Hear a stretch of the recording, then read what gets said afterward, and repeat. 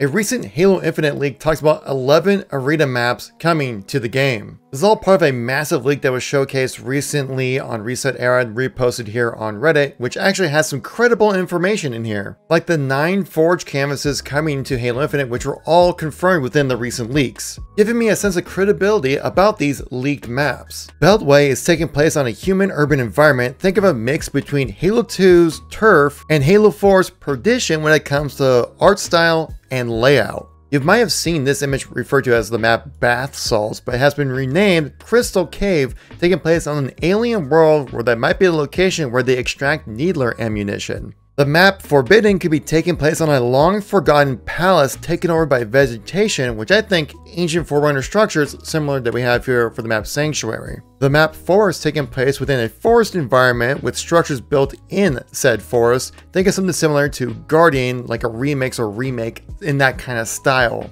Bunker will be taking place in an orange-like environment. They say think of something like Erosion right here from Halo 4 and the iconic High Ground from Halo 3. Solitude has a layout inspired by the map Guardian with a circle, platform, and thrusters to go from one platform to another, with a deadly gap between those platforms. Not to be mixed with Narrows, it doesn't seem that there will be a bridge connecting these platforms together. The map Cataract seems to be one mixing the layout of Colossus and Epitaph's floating platform. It should be much smaller than Colossus, but feature the big lift that map has. The 4 other maps don't have as much detail, they're just referred to as like map 00, map 01 kind of stuff. So if you want to stay up to date with everything going on with Halo, make sure you subscribe, and I'll catch you on the next one.